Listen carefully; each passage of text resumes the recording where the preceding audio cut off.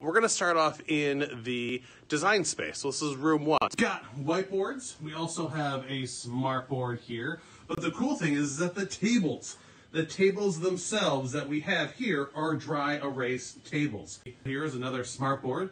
This one is really awesome. It's currently connected to a Raspberry Pi. Charging is also super important. Lots of charging stations. In this design space, you'll have some kids messing around with Makey Makeys.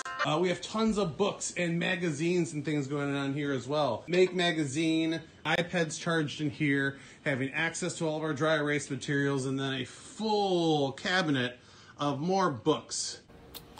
I hope this Maker Minute was super helpful to all of you. If you have your own ideas, don't forget to tag me at The Nerdy Teacher and at Demco to share them with us. See you next week.